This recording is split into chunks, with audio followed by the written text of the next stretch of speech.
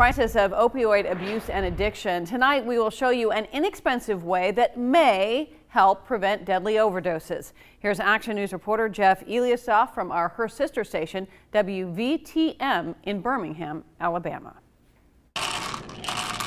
Opioid medications are prescribed for pain, and addiction often begins at the home medicine cabinet.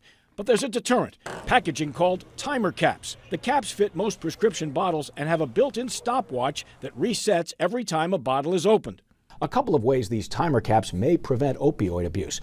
You can tell if the bottle's been opened before it's supposed to be, and if somebody feels they may get caught, they may be less likely to steal.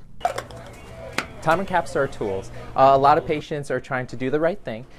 This is a good reminder about when to take their medications. Dr. Stefan Kertész, an addiction medicine specialist, says the opioid crisis is much bigger than a packaging problem, but the caps may deter the curious. There could be other people in the household who decide to take some of those pills, either for fun or to treat their own pain.